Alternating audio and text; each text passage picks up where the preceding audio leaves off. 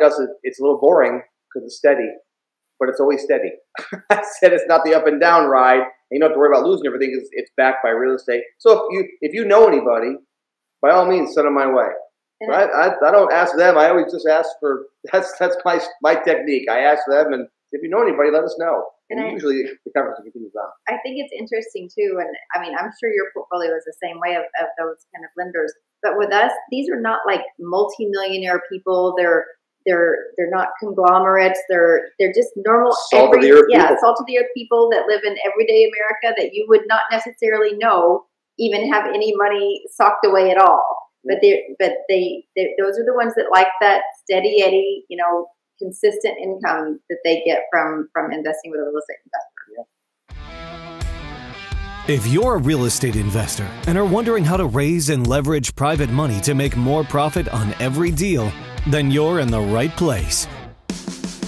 On Raising Private Money, we'll speak with new and seasoned investors to dissect their deals and extract the best tips and strategies to help you get the money, because the money comes first. Now here's your host, Jay Connor.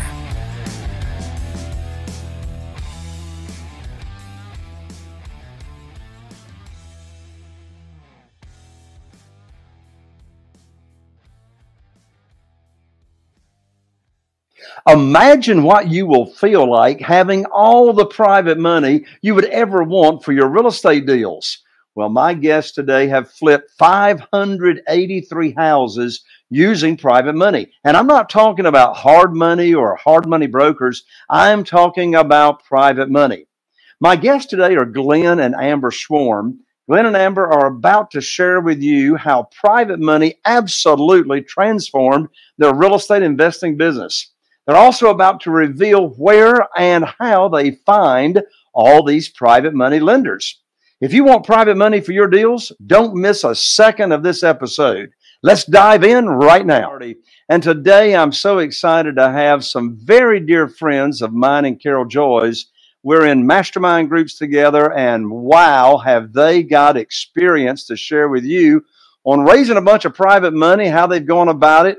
In addition to all that, they have already flipped over 1,000 houses with complete success, and they valued it over $100 million and counting. So let me tell you something.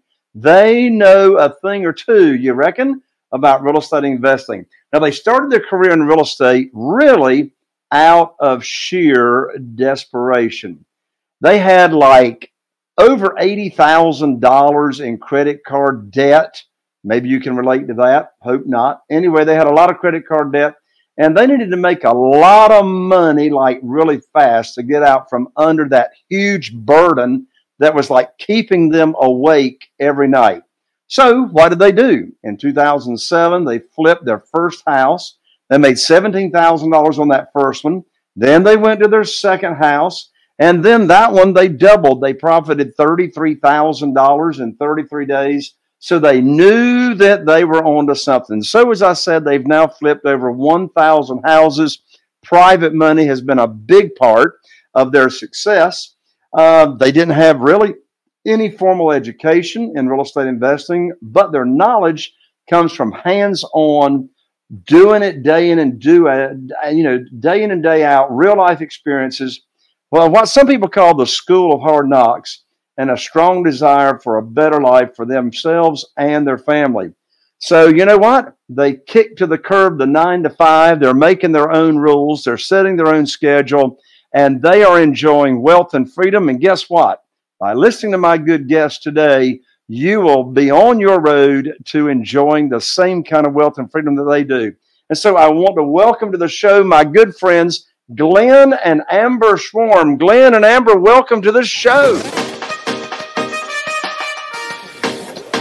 My first question, you all, is, your first flip that you did, 17,000 profit. The second flip you did, 33,000 profit.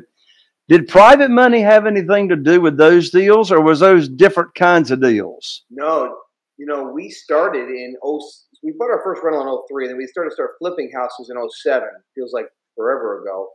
And we used a bank for the first note because you get money pretty easy back then. And then we used credit cards to do the renovation. and we did our first 2 houses that way. We thought we had the formula figured out.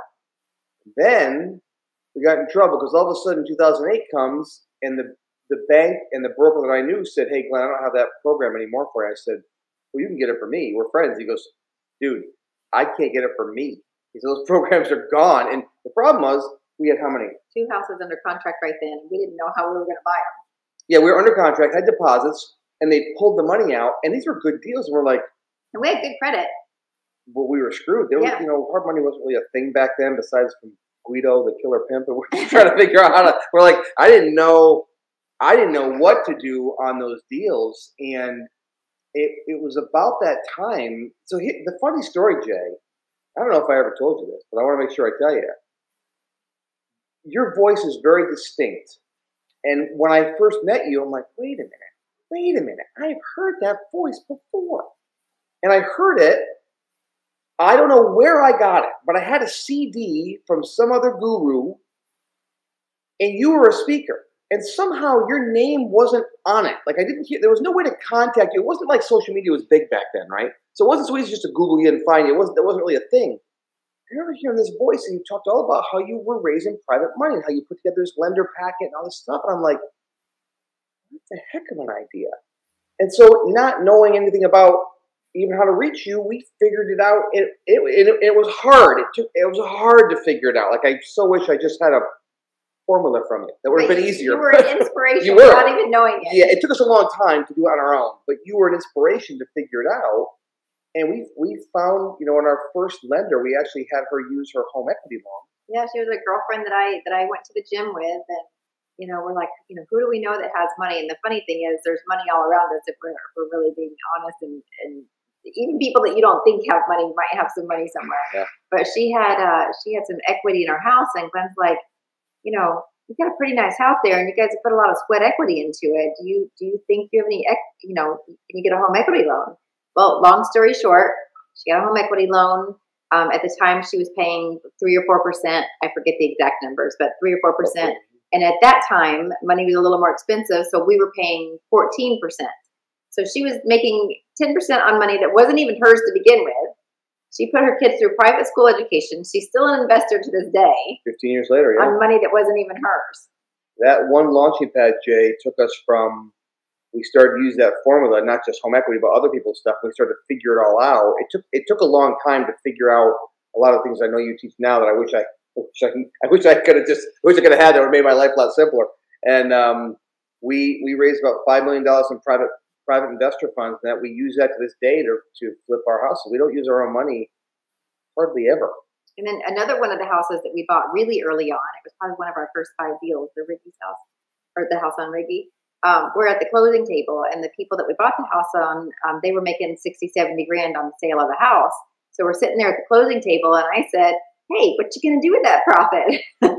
So they ended up being one of our private investors with that money, and then they've since turned over all of their they IRA, put their money in a self-directed IRA, and they're all invested with us too. So we've had those same investors for 15 years. So long answer, but yeah, that's how we got started. Well, let me comment on. I mean, y'all just shared a lot of nuggets right there in a very short period of time. Yeah. And let me unpack some of what you just said, because what you just said is really, really important.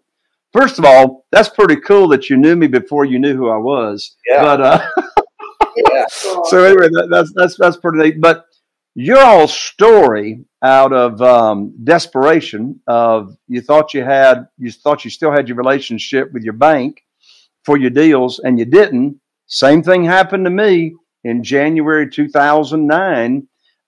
Same story. I had been borrowing money from the same bank for my real estate deals from 2003 to 2009.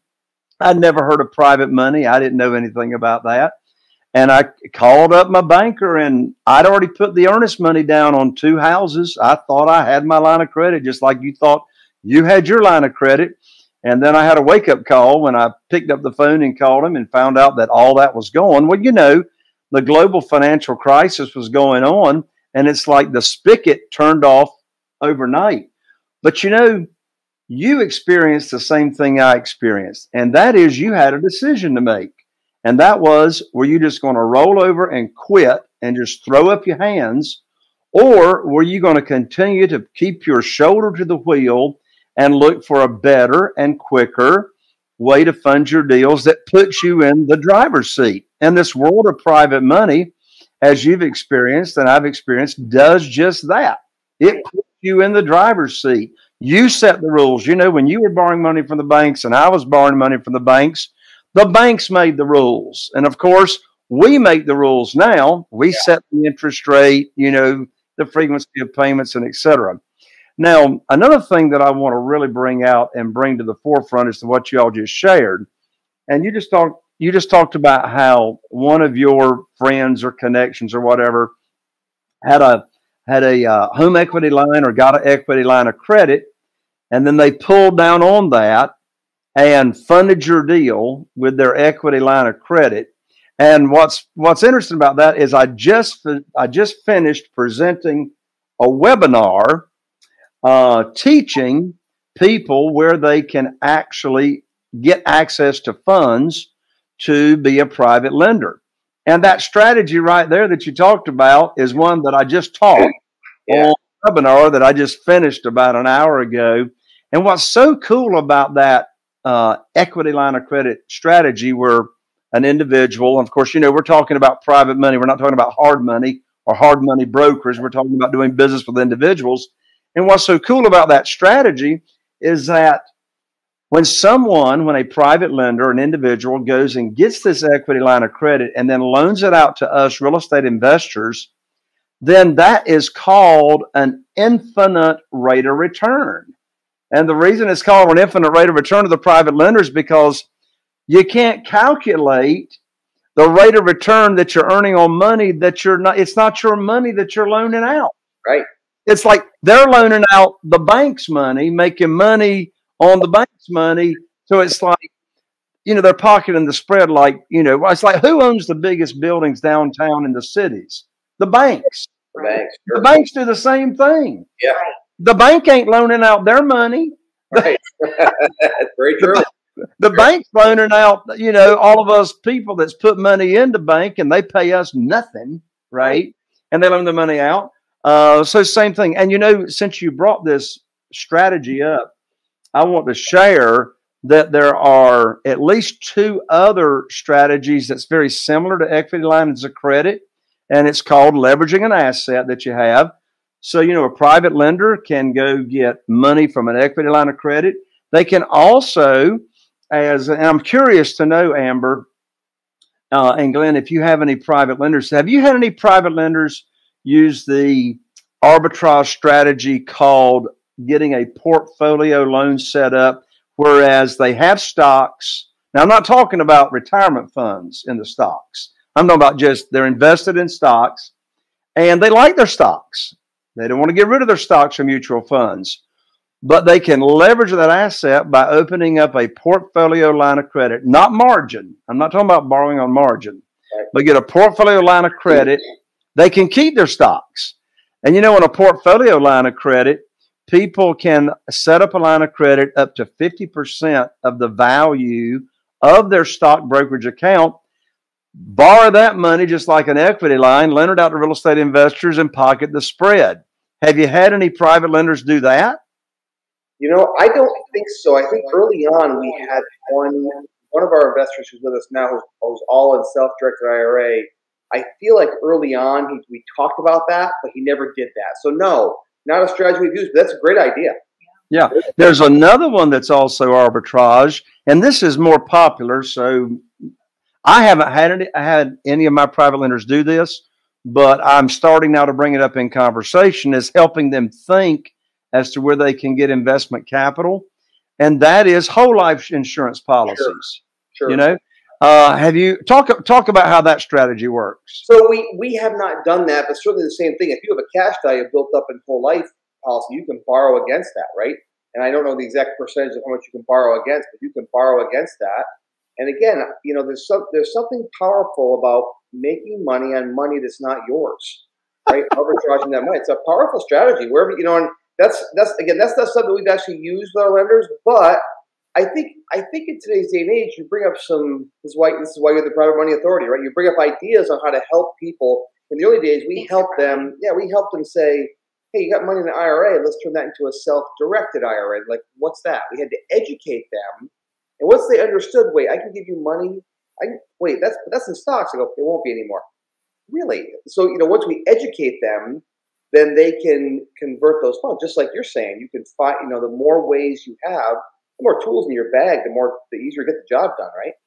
So, absolutely. Well, I want you and Amber to drill down on why it is important to know what self-directed IRA companies are and why it's so important to be able to have a conversation with a potential private lender about how they can use their retirement funds. But before you answer that question and teach from experience about the value of self-directed IRAs,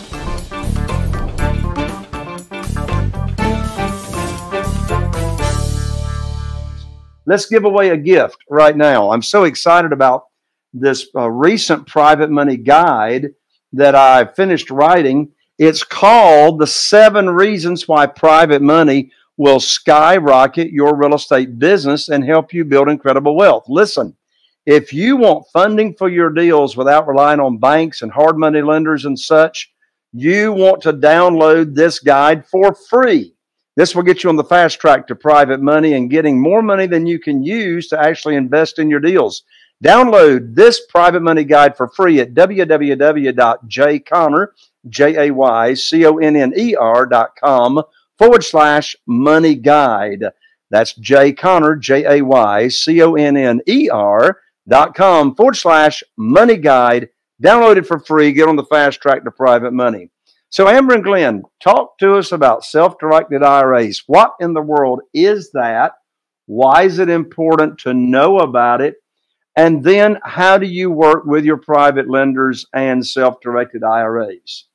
So self-directed IRA is just what it says, right? It's a way that you can take, normally when people have an IRA, or if they have a 401k that converts to an IRA or whatever, if they have any kind of an IRA, they have money in there that's growing tax deferred or tax free if it's a Roth. There's different versions. I won't dive down that rabbit hole. But traditionally, people have always expected that money goes in the stock market in some way, shape, or form. Well, that doesn't have to be the case once you educate people. So they can go through a third-party fiduciary company. There's several of them. There's a few good ones. There's other ones I don't know. So there's a few good ones. Equity Trust is one that we've used over the years. And a couple others, but these companies, these fiduciary companies, they will set up the account for your investor and they will keep them compliant with the IRS, because the IRS isn't like you messing around with your retirement funds if they're allowing you to grow tax deferred or tax free. They don't like you messing around with that unless they have a few guidelines. And a few guidelines are who you can lend to. Without going down, again, too much detail, there's certain people you can lend to in the family. You can lend on the family tree, you can lend this way, but not this way, or something like that. So there's a few things you can do, but there's structures around that. But these companies keep you compliant. So that way they help do the right paper, they keep you compliant, so the IRS leaves you alone, and they're okay with you using that. Because they don't want you just to have your retirement money and do it. Now, as a self-directed IRA, you don't have to put it just in real estate. You can invest in restaurants. You can invest in whatever you want, actually. There's a lot of things you can invest the money in non-secured and secured assets. Whatever, you can even put it back in stocks if you want to control the flow of it yourself. You can do that yourself inside your self-directed IRA. But those companies will keep you compliant. And to your third part of your question, Jay, you said, why is it important to educate? Well, that's early on. That's what we did. Our very first investor.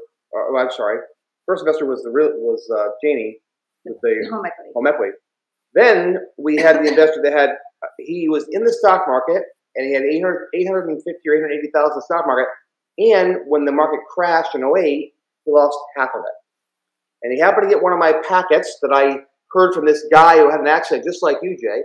And I put this packet together and I sent it to a bunch of friends. He called me and said, "What is this thing you're doing?"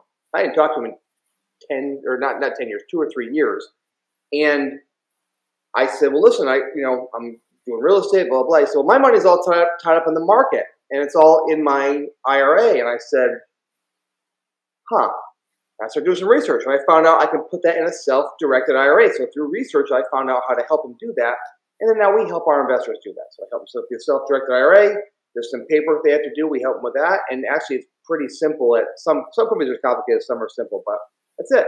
And now instead of us paying the investor their money and their interest back, it goes into their self-directed IRA, and that's what that is. So that's how that whole program works. And it's important to educate them because, again, just like you said, the more you educate people on how they can use, because how many people say to you, Jay, well, I don't have any money to invest. I don't have any money to invest. Well, do you have an IRA? Well, yeah, that's invested. Yeah, but do you want to earn more? Well, what? Yeah, like Amber said, do you have a home equity? Once we educate them, they're like, oh. People don't know what they don't know. Right. So. Well, and I'm so glad you shared that. I mean, here's the actionable item. Well, before I give the actionable item to our listeners, let me just share this. So right now, Carol Joy and I have about $8.5 million in private money deployed and invested in a bunch of different house projects. Got a bunch of flips going on right now. And I don't share that number to brag. I share that number to give a fact. So we have 44 private lenders. $8.5 million is the total amount. And guess what? Over 50% of that money that's invested in our deals came from and is coming from individuals who have moved their money over to a self-directed IRA company and are now loaning that money to us on our deals, and their money that they're earning is either tax deferred or tax free. In fact, we've got one private lender of those 44 that earned in just 1 year $65,000 tax free, and that's because he had a Roth IRA in his self-directed IRA.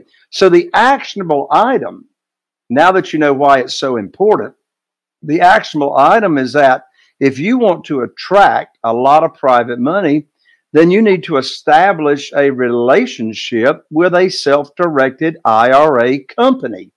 My favorite company today is Quest Trust out of Houston, Texas. They have phenomenal service. All my private lenders that are using their retirement funds now have their account at Quest. And when I have a deal for funding and Quest Trust, actually the website is questtrust.com. When I have a deal that's needed funding, then what happens is one of my private lenders, if they're using their retirement money and they have their account at Quest Trust funds my deal in 3 business days. 3 business days. And that's so important because you'll get more offers accepted when you can actually close quicker, right? So that's why it's so important to have that relationship established.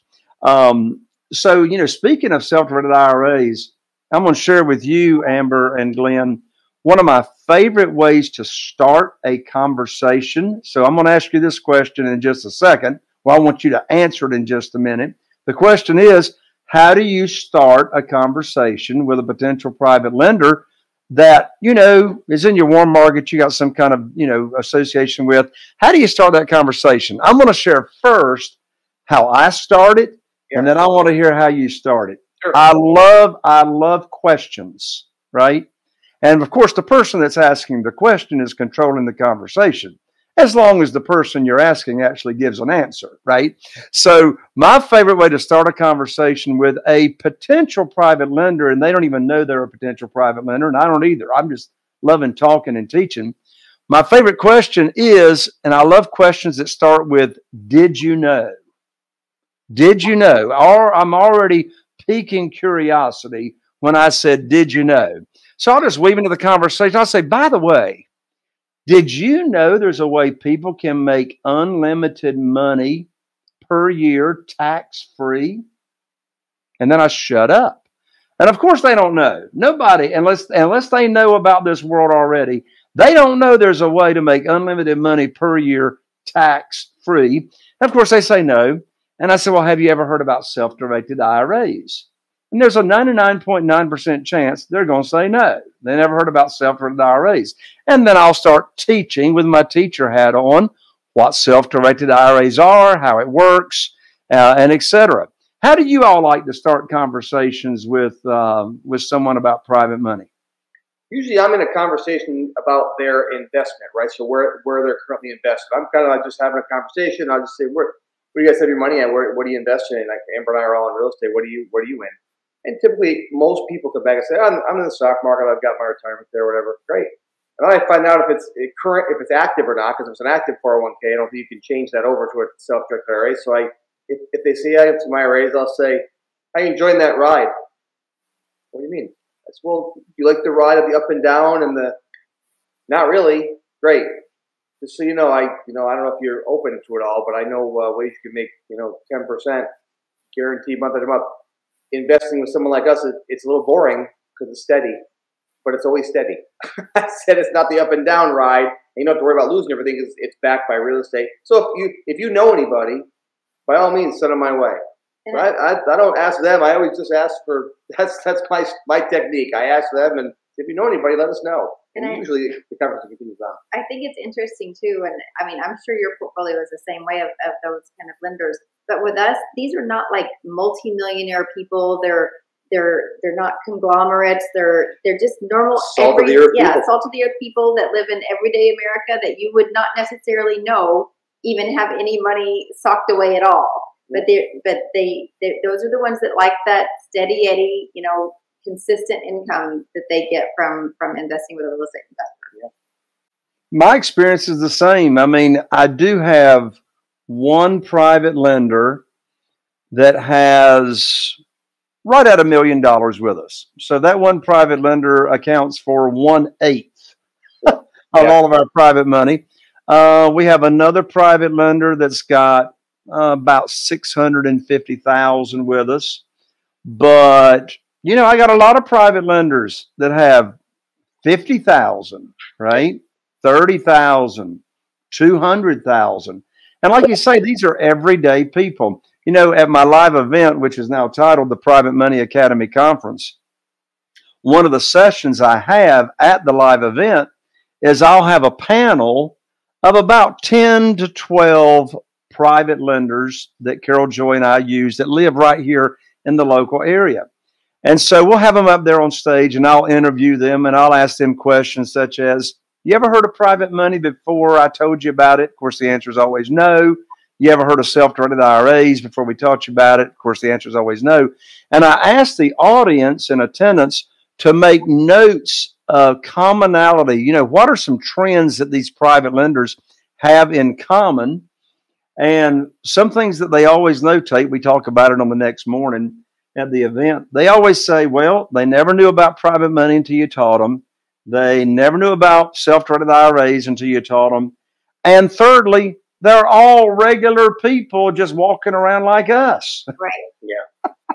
All right, Jay, I wanted to circle back for 1 second. One thing that I learned using the self-directed IRAs, most people, unless they're over 72 or whatever age they have to start taking withdrawals, most people obviously you can grow your own private lender base by growing your investor's base. So, our investor started with $440,000, now has about $1 million with us here 15 years later. He's taken some distributions, but we've been able to grow our own base by making interest, paying it back. Now he has more to lend to us next time because it's in a self-directed IRA and he wants to lend it back to us. So when you create your own, through growing your business and growing their money, you grow your money. Well, they tell their friends about it. That always works too. Yeah. That always works too. Based on what you just said, Glenn, I've got a friend. His name is Ray. And he started a little while back with us as a private lender, just using his retirement account. He worked at civil service for years. He's retired. And he had his retirement money in an annuity. And over a 7-year period, earned 3%, not 3% per year, 3% over the 7 years. So we go to church together, and he came to me and he says, Jay, what in the world can I do with this money? I said, it's simple. Invest with me and you won't earn 3% over 7 years. You'll earn 8% every year. Well, here's to your point. He started at $80,000. He now has in his retirement account over $200,000 based off of the interest that he accrues and earns. Of course, we structure a lot of our deals where there's no monthly payments. I mean, what real estate investor wouldn't love to buy a house, bring none of your own money to the closing table, bring home a big check, and make no monthly payments at all, and then when you sell it, cash out, pay your private lender back the principal amount, and along with the interest that they earned. But yeah, I mean, like you say, it's like they start out at a certain level. It grows. You have more private money at your disposal. And there's one thing I've learned. Let me ask you a question. When you have a new private lender starting with you too, do they always have more than they tell you? Oh yeah. yeah. They usually keep their Unless this is a good friend or family, they keep their cards pretty close to their chest, and so they're test this out. They're testing it. And we've often in the early days we haven't had to raise money. Well, we actually have new ones this past year, but we will tell them to test us. Test us on one deal, 100, 200 grand, whatever it might be. Test us out, see if you like us. If I know they have more, just test us out. Let us earn it. If you like the way this whole process feels, then we'll go on. Simple as that. I keep it real low key because at the time I probably only need money for one deal probably. So that's usually all I need. Right? If they say give you $1 million, it's hard to just deploy $1 million if you're trying to buy 4 or 5 houses. It's difficult to deploy that at any one given time. So it's better to spread. Well, and I know you all experienced the same thing I did, and anyone that does private money the way I do it and the way you all do it, you're going to run into a problem pretty quickly, and that is you're going to have more money at your disposal than you can put to work. Which, you know what? That's a pretty good problem. I'd rather have too much money ready to go than not enough. What'd you say, Amber? Not a bad problem to have. No, not a bad problem. So I know our listeners want to stay in touch with you, and I think you got a new book out. You got an amazing podcast that I absolutely love. I want people to learn about your podcast so they can follow you. I want them to learn about your new book. But before you plug them into to the book and the podcast and all that, one more question. What is your all's favorite, and there's many, but what's your all's favorite method for raising private money? So I would say our favorite method, and what we teach our students too, is really what you taught us, Jay. Our favorite method when we started, and we haven't done this for a while, we started by just sending out to our existing, just people that I knew, and I just sent a packet, and I don't ask them for money. I say, if you know anybody, we pay a referral fee if you know anybody that might be looking out. And we have a portfolio that kind of shows what we've done, that kind of stuff. Now, it's just being who we are. I think just being who we are and being out there and being successful, you attract money. I have a guy that I'm going to be taking a couple $100 grand off his hands here next week. Matter of fact, he saw a new show that came out called The Big Flipping Break. It's a new show that's airing, and he was my personal trainer back 7 years ago. And every once in a while there'd be a text here and there, but we really haven't stayed in touch. And he reached out. His exact words were, because he spent a year training with me, so he knew he was in my home. He knew me. He said, I got a couple $100 grand sitting on the sidelines. If there's anybody that I trust with that money, it's you. Could you tell me about, are you taking on any more private lenders? So I think just being who you are and letting people know what you do if you're a real estate investor. If you don't tell anybody what you do and you're not looking for money, then you'll never raise any. But also having integrity and operating with integrity and having that good reputation of always taking care of our investors has been a really big part of it. But I think like for new people especially, like right now we have it coming to us. We don't really have to ask for it too much anymore. But for new people, one of the keys for us in the beginning was taking that side door approach, like Glen was saying, because it takes the pressure off of just saying, hey, can I borrow money from you? Or hey, do you have any money? Yeah. It's, hey, who do you know of? Here's what I've got going on. And I know you have a great circle of friends. Who do you know of that might be interested in something like this? And taking that side door approach was really helpful. Yeah, for sure. You know what? I had the same experience, and that was my very first private lender. I told him I needed his help to refer people to me, and the next day he had $250,000. Right? Funny, yeah. My first guy called me and said, "Well, what about me? I said, and I didn't give it to you right away. I said, well, I don't know. What about you? And that's mercy. Well, look, I mean, I could talk with you all day about our favorite subject, but I know you're needing to jump and head to another appointment. So please share right now your new book, the podcast. How can people follow you? Because I know they want to hear more.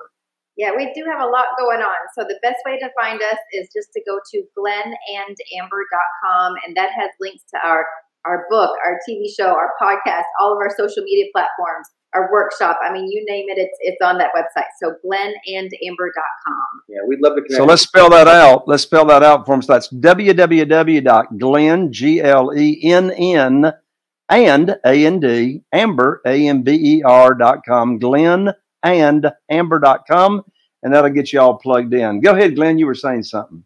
No, that was it. Just whatever she said. I'm good. That's awesome. Well, look, thank you so much for joining me on Raising Private Money. Dave, thanks for having us, and thanks for doing what you do, man, because you inspired us 15 years ago, 16 years ago. You didn't even know it. I didn't even know who you were until I heard your voice and went, huh, that sounds familiar. Yeah. I remember that voice all those years, so thank you, my friend. Thanks so much, Dave. Always a pleasure talking to you. Awesome. God bless y'all. I love you. That's from me and Carol Joy, and look forward to seeing you soon at another mastermind meeting. See you soon. All right. There you have it, my friend. I'm Jay Conner, the Private Money Authority, wishing you all the best. And guess what? Just like you just heard from Glen and Amber, I need your help. How do I need your help? I need you to share this show. If you found it to be valuable, share this show with at least one friend that can make a difference. If you're watching on or listening on iTunes, there's 3 dots in the upper right-hand corner right there. Be sure to follow so you don't miss out. And if you are watching on YouTube or any of our other video channels, be sure to subscribe. Click that bell on YouTube so you don't miss out on any of the upcoming shows. And so we're looking forward to seeing you right here on the next Raising Private Money. Are you feeling inspired by the knowledge you gained in this episode? Then head over to jconner.com/moneyguide. That's jconner.com/moneyguide and download your free guide that shares 7 reasons why private money will skyrocket your real estate investing business right now. Again, that's jconner.com/moneyguide to get your free guide. We'll see you next time on Raising Private Money with Jay Conner.